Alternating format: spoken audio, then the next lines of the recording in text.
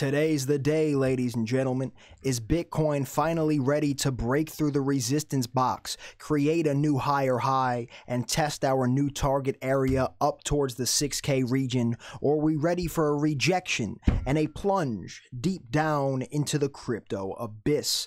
Also, I'd like to discuss in depth an unseen indicator that is on my radar right now. It's something that we cannot see in the chart, but I believe is very prevalent in the current state of the market, and I'd like to discuss this with you all.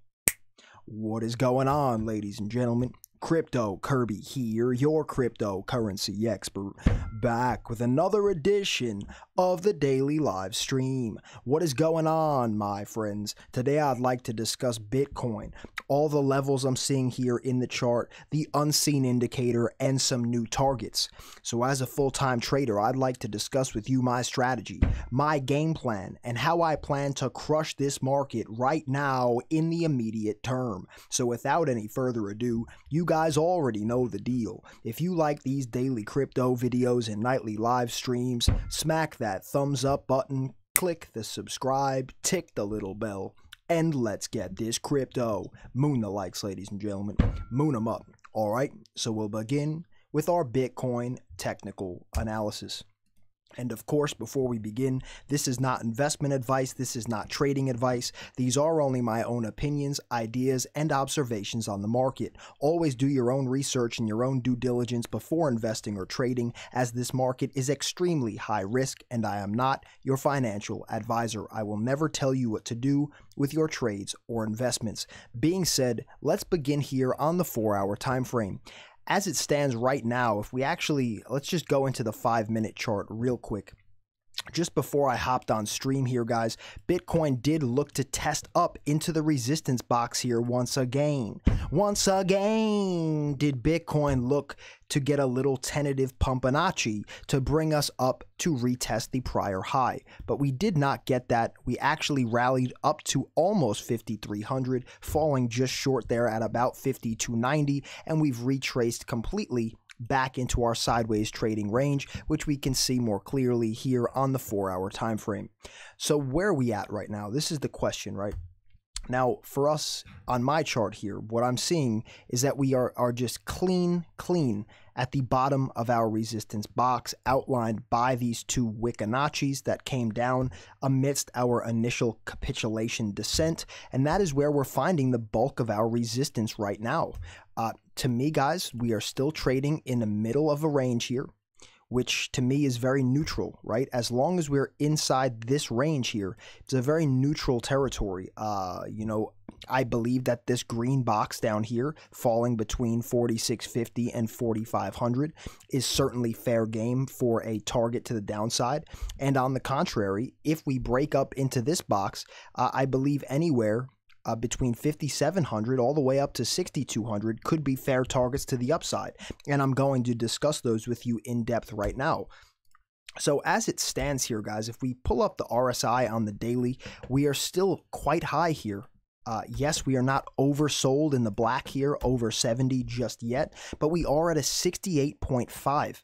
As we've all seen here in Bitcoin's past, it loves to respect the overbought territory. And what I mean by that is if we use our rectangle here, we can see that most of the time that we get up into this region here, we wind up finding a rejection. It's not picture perfect all the time. As we can see, we do overshoot quite a bit, relative to the action. But for me right now, guys, we see in the chart, we'll go back to this chart now, that we're coming up upon this massive resistance range here. The RSI is quite high. Of course, if you are subscribed here, you would know that I've been following this NVT indicator, which is measuring the transaction volume on the Bitcoin blockchain. Every time this thing has turned red in the past, it has dumped into oblivion, as we can see time and time again. This is something I'm watching right now, although the upward sloping trend line has not been broken just yet, so I'm not in full out attack mode here with this indicator at this time, but we are getting awfully close. I'm going to continue to monitor this and wait for the break to really see what happens. But for me right now on the daily, we're seeing a story that's pretty neutral. We have to either test into this box, the red box, which is currently massive resistance with this cluster here, with the RSI being so high, with the looming insane resistance at that $6,000 level, ladies and gentlemen. I actually want to go over to the BLX now, as this is really outlined for me perfectly here. So let's say that hypothetically we do test up, right? Right now, I want to say it's pretty neutral. We'll discuss more in just a moment, but let's go with the hypothetical scenario that we do break to the upside here, right? For me, we have two key resistance zones. Let's actually make this, we'll make this green up here, all right? Or we'll outline it in green, that works too. So what we see here, guys, is that we have our first level of resistance falling between 5460 and 5700. This is where we've topped out right now. This is due to the cluster there of sideways consolidation on our first leg down on the capitulation dive. But right now, for me, that is the first area that needs to be cleared. If that area is cleared, I see no reason that we can't test all the way up to the bottom of that level there. That was really our support all throughout 2018. Now, this box, I actually want to make the whole thing green. I really want to, let's see, there it is. That's better for me. That's actually more so a target zone for me, right? For longs. But just on the contrary, guys, if we are to break into this box, I believe that there's going to be massive shorting opportunity as well. It really, all throughout this region, it's like a double role that this is playing for me, guys, that this is both take profit targets on longs and also zones I'm going to be looking to get absolutely aggressive in on a short opportunity. Because, you know, if we zoom back in the chart, guys, I'm going to go back to the weekly. We can clearly see, you know, last time that Bitcoin bottomed, right after its massive bear market, we had all sorts of rallies like the one that we're having now, right? And they've crashed, retraced down, boomed again, retraced down, and then we finally broke out, right? So for me, guys, right now, this is only the first test, and I've been very, very clear about this. I am 100% expecting at least one rejection off of this level anywhere in here, any of these two levels, before we can really stick in a bottom. Because for me, I would much rather get rejected at these critical areas, retrace down, and build a support level around this base here, which then for me would be indicative that old resistance, which is all of our prior highs here that were resistance for quite some time, now turn into new support as our base to retest the highs once again and look to break it, form a new high, break that 6,000 resistance, consolidate again, and move into a bull market. That's kind of my macro perspective right now. Some concerns for me here, just as I was showing you on the other chart there on the daily, that I see we're at the resistance level. Something else that's concerning for me here, guys, is the fact, obviously, that we had our massive green engulfing candle here on the weekly, followed by a doji, indecisive doji. Now, of course, we still have several days left in this candle on the weekly here, but as it stands right now, we are looking to put in a bullish hammer, right? Which is a nice, it's nice. That's what you'd want to see after this doji to come in to keep hope alive. But the problem for me is that we're underneath the two of the potentially largest resistance zones on the macro level in Bitcoin's history. And also, if we go back down here, these three candles in particular, actually these four candles in particular, are very similar to what I'm seeing in the scenario that we are currently in right now over here, right? So for me, over here, originally, several months ago, we had our massive bullish engulfing candle on the weekly, followed by an indecisive doji potential reversal candle, followed by a bullish hammer, and then we got the we got the bad news there, ladies and gentlemen, that we could not break this resistance box of our prior highs, and then we got an insane rejection candle. Let's actually take a price range on that. We retraced 15% to the downside, ladies and gentlemen, after a significant move up, right? We retraced half the move in a week, and actually we wound up retracing nearly the entire candle, right? It's not all the way, but it was about 75% of our candle wound up getting retraced. And right now, it looks picture perfect for me that we're seeing the exact same thing play out here. Does it have to happen the same way? Absolutely not. That's just something I've noticed a similarity in looking back at our past candles there from several months ago. I believe these two levels are going to be incredibly difficult to break, but if they are broken, I really believe, ladies and gentlemen, that this thing could run all the way really to 5,700 to 6,200. Like I said, it depends on what you're trading, right? Because if you're long, these could be take profit areas. Of course, ladies and gentlemen, I'll never tell you what to do with your trades or investments. I'm not your financial advisor. I'm speaking from a hypothetical level out loud for myself here.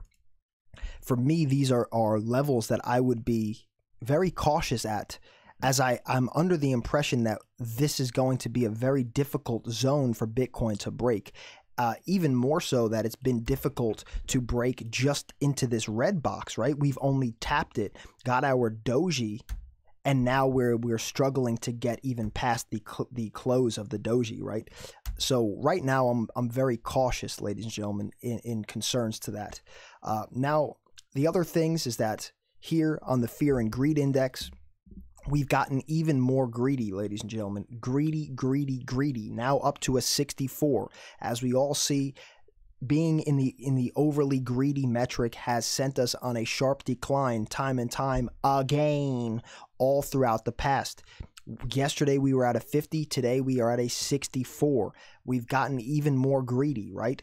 The bulk of the trend here in the immediate term has been greed, greed, greed.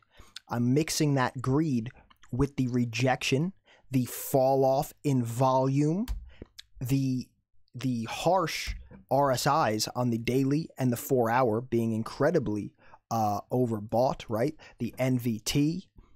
It's all pointing to me, ladies and gentlemen, that this does not have to be a level that gets broken through right now.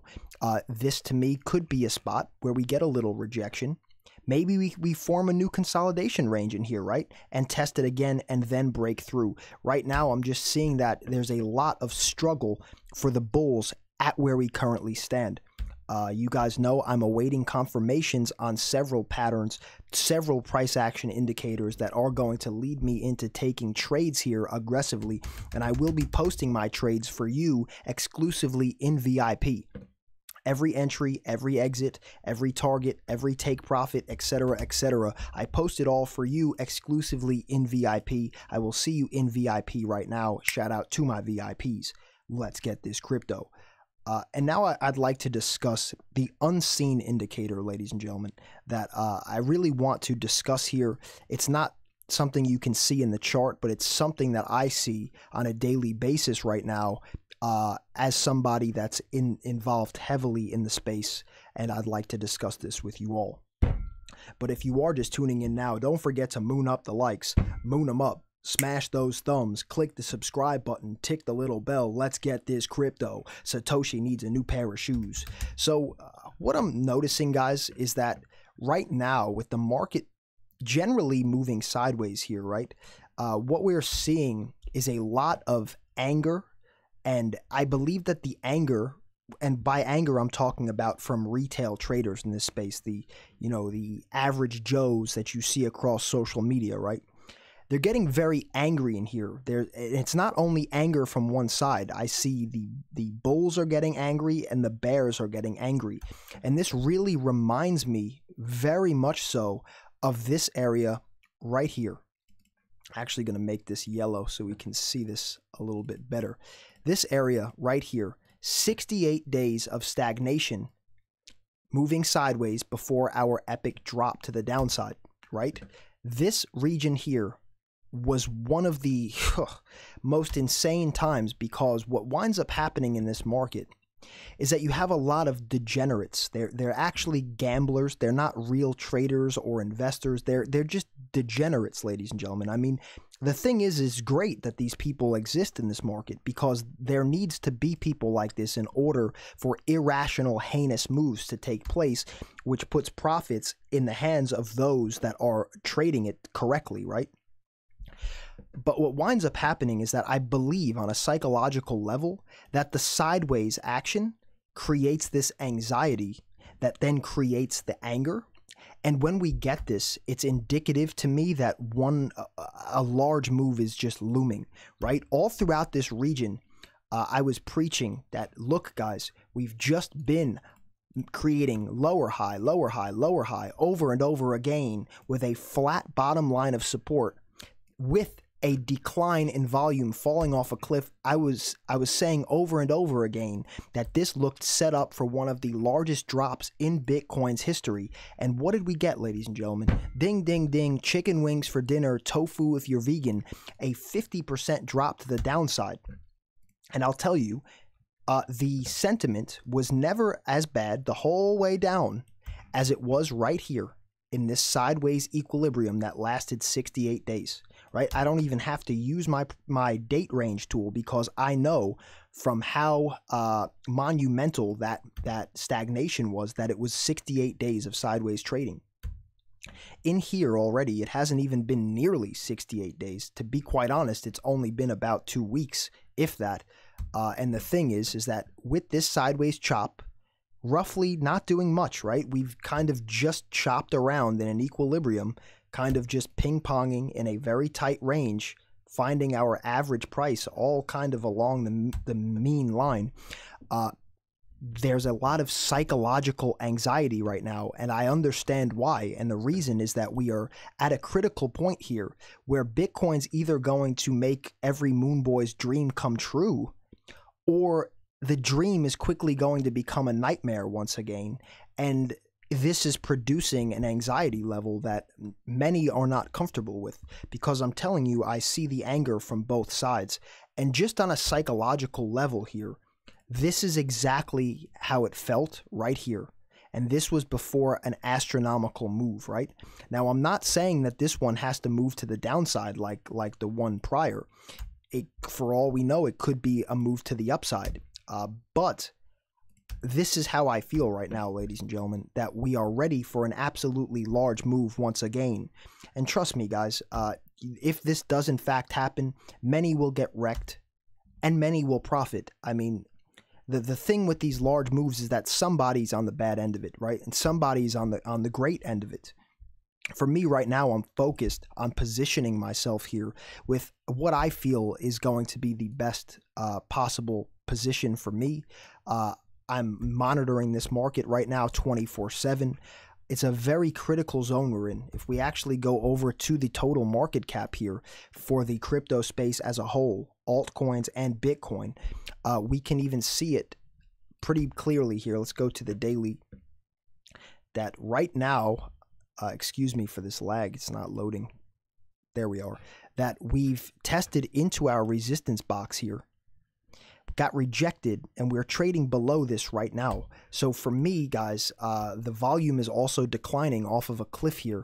We're really at the make or break point where either volume's going to have to come in and match this type of level that we saw in this region and boom us into this next level, which would be roughly around the $6,000 level for Bitcoin, or we're going to get this surge in volume and we're going to plunge all the way, down back to where we could hopefully form new support off of our old resistance.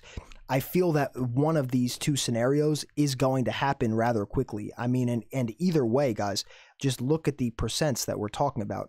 Heinous, ludicrous, and a borderline debacle in either direction for the one that gets caught on the wrong side of the trade. Like I said, I'm doing my best right now to position myself to crush it and seize upon this potentially life-changing trading opportunity if it does in fact occur. A lot of the cards feel the very same to what I was seeing back there, ladies and gentlemen, at the 6K region. It feels exactly the same to me. And the scenario seems ripe for a complete heinous move. I mean, we've got the doji. I just outlined those 3 candles or 4 candles over here that looked very similar. Our volume has tapered off, and as we know, when the volume is low, it's fair game for one of these large candles to come in and really just make or break you as a trader. Also here, ladies and gentlemen, before I forget to pull it up here, Google Trends, search term Bitcoin, worldwide data, past 90 days, 3 months of data here. We could see that our spike on April 3rd was when the market moved up with that $1,000 candle, and right now we have retraced all the way back down to a 49, which is more so about where we've been for the past 3 months as a whole, besides this one little pump in the market. So we've already retraced back down to our average level here, which to me is just another bearish indicator, because if all of the hype has already left here, and then I combine our resistance levels, and then I combine the fact that there's just a plethora of bearish indicators, to me, ladies and gentlemen, it just appears that this is going to be a tough level to break through. I'm not going to say it's impossible. To me right now, anything is possible with the volume being so low. I want to look at the shorts here too, just so we understand that yesterday's little Pampanachi Dandada, tell your wife, tell your father, that was just a mini short squeeze. We recovered, and now the shorts are starting to climb again, right? We could see this. The shorts are climbing again, and it's not a coincidence. It's because other traders are seeing what I'm seeing here as well, that the bearish indicators just look overwhelming to me right now. The thing is that doesn't have to mean that the market's going to dump, but if we look at past performance, we can see that many times that these shorts have mooned, the market's just dumped over and over again. And right now, we've just been flirting in this box without ever getting that surge in the shorts, right? And this is why the market has been held at bay here. And right now, we are starting to see another uptick in the shorts. Can it get above here? Are we going to get a spike? If we're going to have to keep watching, ladies and gentlemen, but for me right now, this is like the perfect storm is a brewing right now. I'm ready to get it. I've got the battle helmet on, the mud boots, the trench coat, and I'm ready to get this crypto. Grandma's got the oven preheating. The cookies are ready to be got. And you best believe Don Carbonaccio is getting ready to get this crypto. Poopcoin Patrick over there in the corner crying to Grandpapa. Oh, Grandpappy, do you think that the Bitcoin dominance metric is going to go back down so my poop coins can pump? Listen here, James. Listen here, Joe. I nearly almost forgot to show you guys this as well. As we know, Bitcoin dominance, right, which is currently at a 52%, ladies and gentlemen. When this metric is generally on the incline over a sustained period of time, it's showing that there's a lack of speculation in the altcoin market. Thus, when the capital gets concentrated into Bitcoin, it can lead to a sell-off in the market as Bitcoin is ready to just go into stablecoin or fiat in the blink of an eye, right? So for me right now, if this were going to be even more bullish, I'd love to see that the Bitcoin dominance was down further, right? Like if we go out 3 months here, that was the 1 month chart. Actually, we'll go out to the year. It's probably a better example I can show you. See, like down here, guys, when we're in the 30s, 36, right? Essentially, this is where there's so much speculation in altcoins, and there's really no worry about a massive sell-off in the market, in my opinion, because of the fact that many of the altcoins don't even have stablecoin or fiat pairs. So it's very difficult to liquidate and instantly, you know, flash crash the market. Whereas when the Bitcoin dominance is very high, you know, we could see the market sell off rather quickly, as many have a stop loss set for Bitcoin in either stable coin or fiat value, and that can lead to a cascading waterfall and a sell-off that produces these massive type of candles that we can see form to the downside when that is in fact what happens, right? So for me right now, I hope that I've just painted the picture here for you guys. I do my best each and every day to give you my full picture of what I see going on here. I know many of you right now are angry, and I believe it's the anxiety of the level that we're at. And I understand, guys, I understand. But just know that I'm going to keep posting analysis each and every day for you. If the trolls want to troll, badger, and berate, let them do it, ladies and gentlemen, right? I've got the elephant skin by now. I've taken enough from these trolls to understand that it's meaningless. They don't affect me, right? I'm still going to trade and profit. They're still going to cry, troll, and berate. You know, I'll take the profit over the crying each and every day, ladies and gentlemen.